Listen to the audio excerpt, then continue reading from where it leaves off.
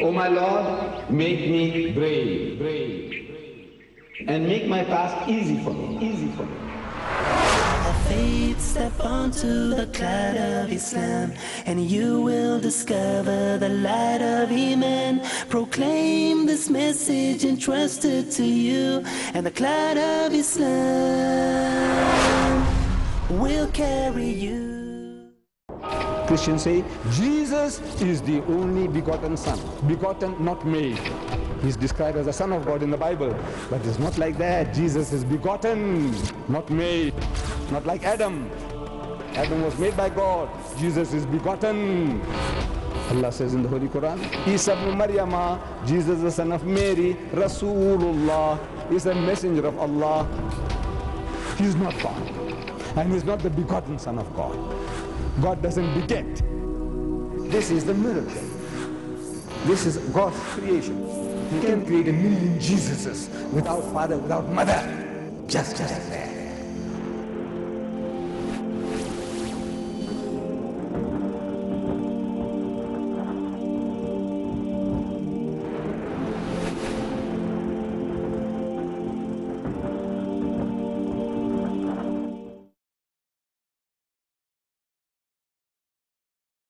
Now it is my pleasure and honor to ask Sheikh Ahmed Deedat to address us all.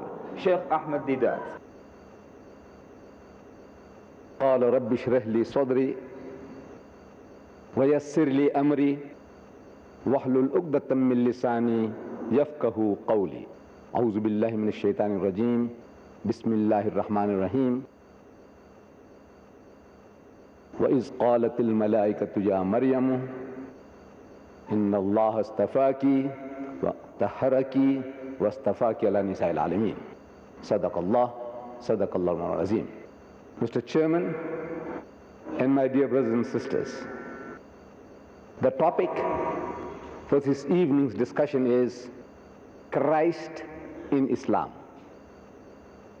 When for the very first time in my own country I mooted the subject, Christ in Islam, there was a consternation among the Christians of my country. Christ in Islam. They began to wonder whether we Muslims have another Christ in opposition to Jesus Christ. I had to assure my audience, and if there are any Christian brethren in the audience, I assure them here and now, that we have not got another Christ. There is only one Christ, and that is Jesus Christ. Isa ibn Maryam, Jesus the son of Mary, he is the Christ. But some of our brethren, they have some fears about this word Christ. They think Christ is synonymous with crucifixion, because the Christian is always talking Christ crucified, so they think Christ and crucified are synonymous terms. But they are not. Christ comes from the Hebrew word Messiah. Arabic, Masih. The Quran speaks about him, Masihu Isa ibn Maryama. Masih, Messiah in Hebrew, Arabic, Masih. Translated into Greek, this Hebrew word, Masih, Messiah, translated into Greek, it becomes Christos. But the os is too unfamiliar to the Western world, so they cut off the os and left with Christ. This is the translation of the Hebrew word and the Arabic word Masih, Messiah. What does it mean? You see, we Muslims, we made our salat just now. Before salat, we make ablution, wudu. And during the wudu, we wet our hands and we rub them over our heads and the ears. What do you call that? Huh? Masah. You call it masah. Masah means to rub over. Masih means one who is rubbed over. Priests and kings were anointed, rubbed over with holy oil. So from today, you are our imam. From today, you are our leader. From today, you are our king. Anointed, meaning officially appointed. That's what it means, nothing more than that. And priests and kings were anointed in consecration to the office. And the Holy Bible uses that word Masih, Messiah, Christ, dozens of times. In the Holy Bible, you'll come across the word anointed, anointed, anointed. But in the original Hebrew, it's Messiah, Messiah, Messiah, anointed. They do not translate every word that's Messiah as Christ. They translate it as anointed. But priests and kings had been anointed, been made Messiah. Pots and pans were anointed, says the Bible. In Hebrew, Messiah. Pots and pans, horns of the anointed, of the Messiah, horns. Cyrus, a pagan, a mushrik king, in the book of Isaiah, chapter 45, it speaks about him that he is the anointed, a mushrik, anointed. In Hebrew, Messiah. In Greek, Christ. But the Christians do not translate it so. They translate as anointed, so you do not think. Only when it comes to Jesus, they translate as Christ. Christ. But this word Christ is a common name, common term applied in the Bible to priests and kings and even mushrik rulers, mushriks, the Holy Bible. So Christ doesn't mean God and doesn't mean the Son of God. It means one who is officially appointed. As such, we Muslims believe that Jesus is the Christ. We Muslims believe, without any persuasion, that Jesus was one of the mightiest messengers of God. We believe in his miraculous birth. We believe that he is the Masih, the Messiah, translated Christ. And we believe that he gave life to the dead by God's permission, and he healed those born blind and the lepers by God's permission. We believe. You're not a Muslim if you don't believe these things. But when we tell this to the Christians in my country, it's an ocean of Christianity, my country. We Muslims are less than 2% of the South African population. For every 100, there's only 2 Muslims. For every 100, there's only 2 Muslims. So in that ocean of Christianity, if you try to curry favor, trying to be nice with the Christian, that if we can say a few good words about your Jesus, you in turn might say a few good words about our Muhammad sallallahu alaihi wasallam. That if I scratch your back, you scratch my back. I say you are very nice, so you say you are also very nice. You say no, we don't do things like that. We don't tell you about Jesus for these reasons, that you may say a few good words about Muhammad. This is what am I speaking is on the authority of the Holy Quran, Allah's Kalam. In the ayah I read to you from the Holy Quran, from Surah Ali Imran. Surah Ali Imran. In this book, this encyclopedia called the Quran. If you have a translation, where do you find it? 2,000 pages. A veritable encyclopedia. How are you going to find Imran?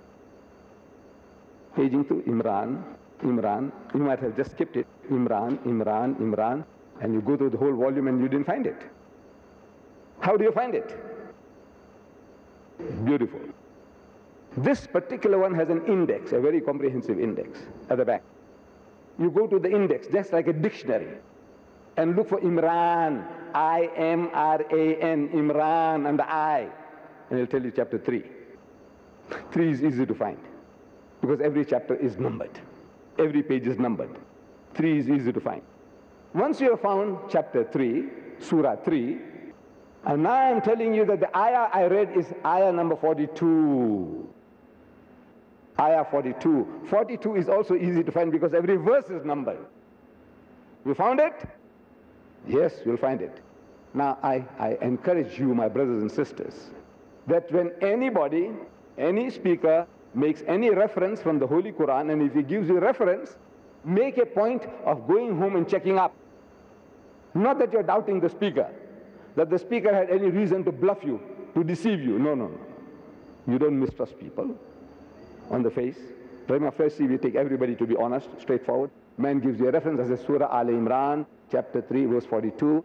Go home and check it up in your English translation if you have, or the Swahili translation if you have. Go and check it up. See it with your own eyes, read it with your heart and mind, and try to absorb the meaning. It's a confirmation of what the speaker had told you. So that knowledge becomes a part of your own property. And you in turn will be able to share with others. That's the secret. The reason is that I want you to share this. You just hear, listen, and get entertained, and you go away, say wonderful speech, mashallah, mashallah, and finish, gone. No, no, no. Take the trouble of going home and checking up. The ayah I read to you, it reads, Bismillahir Rahmanir Rahim. وَإِذْ قَالَتِ الْمَلَائِكَةُ يَا مَرْيَمُ. Behold, the angel said, O Mary. Who is Mary? Huh? The mother of Hazrat Isa alayhi salam. The mother of Jesus Christ. وَإِذْ قَالَتِ الْمَلَائِكَةُ يَا مَرْيَمُ إِنَّ اللَّهَ اسْتَفَاكِ وَطَهَّرَكِ وَاسْتَفَاكِ عَلَى نِسَاءِ الْعَالَمِينَ. That Allah has chosen thee, chosen you, purified you, chosen you above the women of all nations. This is the Quran talking, not the Bible. The Quran is saying. Mary, the mother of Jesus. The Quran says, Allah says, she is a woman chosen above the women of all nations. And it's surprising. It is a surprising thing. Who's speaking? The Holy Prophet Muhammad sallallahu alaihi wasallam. An Arab. An Arab is speaking. And this Arab is provoking other Arabs. This Arab is provoking the Jews. This Arab is provoking the Jews. The Jews were a powerful force in Medina at the time of our Prophet sallallahu alaihi wasallam. They insinuated in the Jewish Talmud, the holy book of the Jews, they say that a Roman soldier by the name of Pandera, he raped Mary, and that illegitimate child of hers was given off as the son of God. That is the Jewish Talmud. The Christians embrace the Jews. They say they killed him as an impostor and as a false prophet. The Christians embrace the Jews. We say Mary, the mother of Jesus, she was a woman chosen above the women of all nations. By saying that, Muhammad sallallahu alaihi wasallam is provoking the Jews because it's not suitable to what they believe, and he's provoking the other Arabs. That this Arab is honoring a Jewess, a nation that was looking down upon the Arabs for 3,000 years. They still look down upon them today. The Jews, they look down upon the Arab cousins. These are the children of Hagar, Bibi Hajra, Hagar. They say they are the Hagarines, Hagarines. And the religion is Hagarism. They won't say Islam is Hagarism. They still look down upon the Arabs. They said Father Abraham had two wives, Sarah and Hajra. Sarah was his legitimate wife. Hajra was a bondwoman, a slave woman, a woman from Africa. As such, her children count for nothing. They are rubbish. The Jews, they look down upon the Arabs. And yet this Arab is honoring a Jewess. I'm asking the Christians and the Jews account for that. Account for that. Why would an Arab go out of his way to provoke his own people? He doesn't say my mother or my wife or my daughter. She is the greatest woman, the best woman in the world. No, no, no, no. He said Maryam, the mother of Jesus, she is a woman chosen above the women of all nations. Account for that. The accounting is there. The Quran continues. وَإِذْ قَالَتِ الْمَلَائِكَةُ يَا مَرْيَمُ إِنَّ اللَّهَ اسْتَفَاكِ وَطَهَّرَكِ وَاسْتَفَاكِ عَلَى نِسَاءِ الْعَالَمِينَ. Ya Maryam uqnuti li rabbiki wasjudi warka'i ma'ar-raqin. So, O Mary, worship thy Lord devoutly, prostrate thyself and bow down in prayer with those who bow down. ذَلِكَ مِنْ أَنْبَاءِ الْغَيْبِ نُوحِيهِ إِلَيْكَ. The source of this inspiration.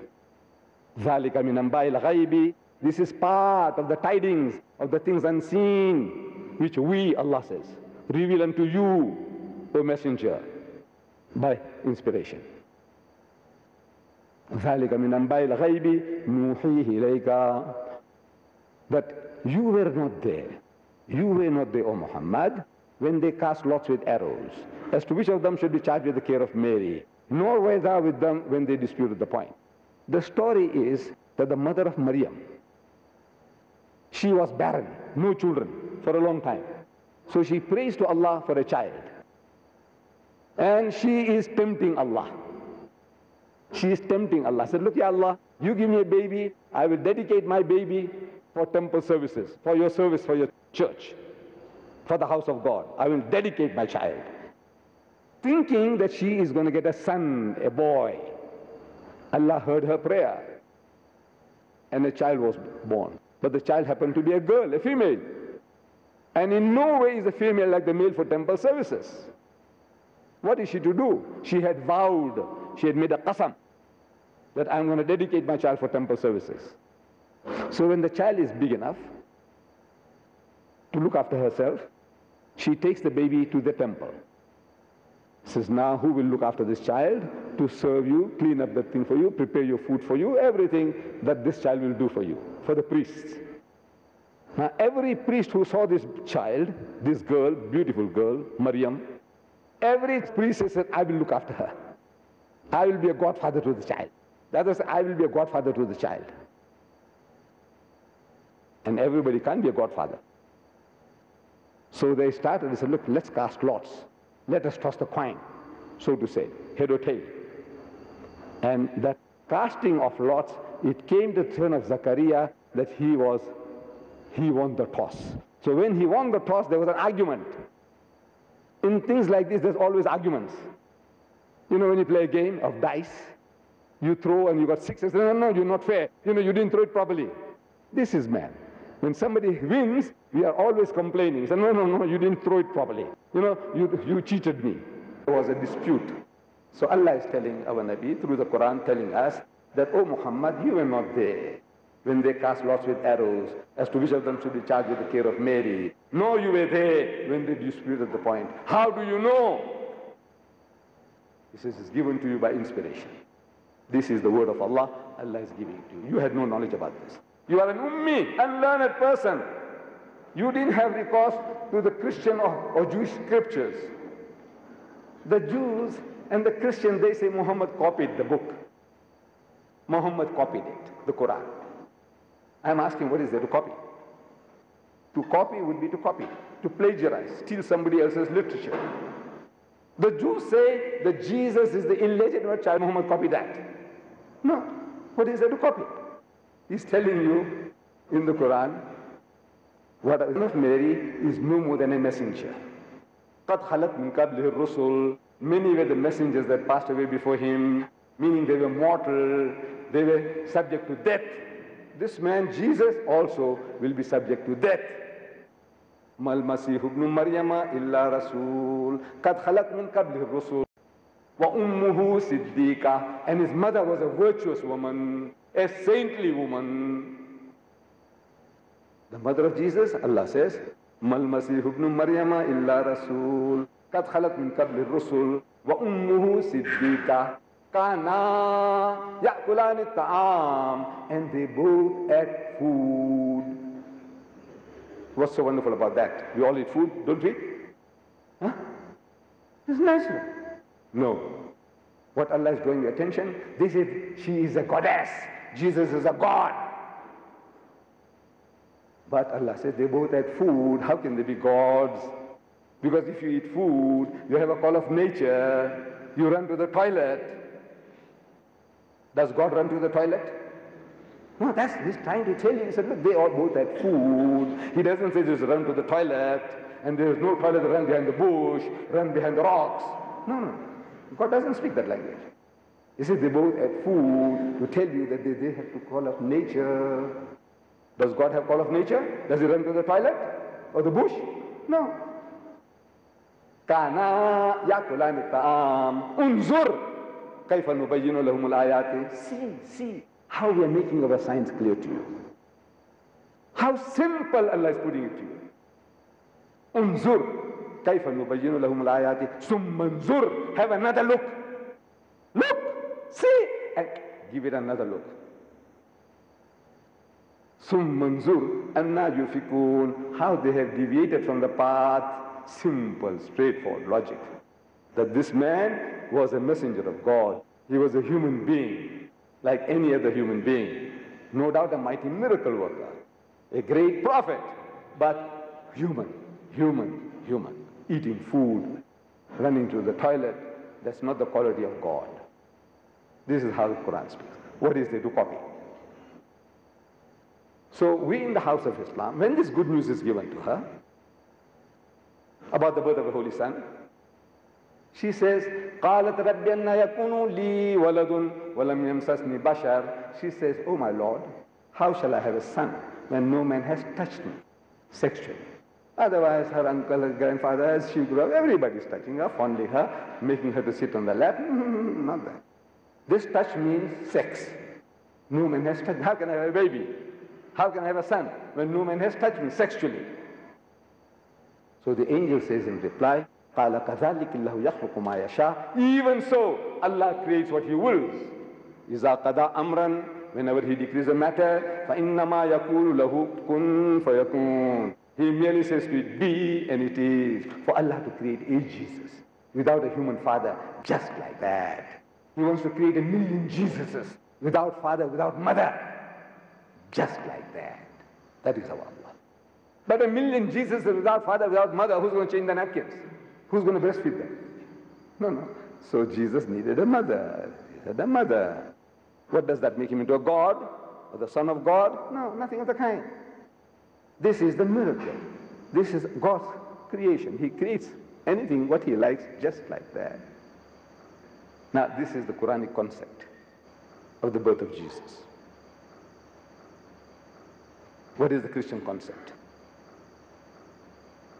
You see, the Christians also say that Jesus Christ was born miraculously.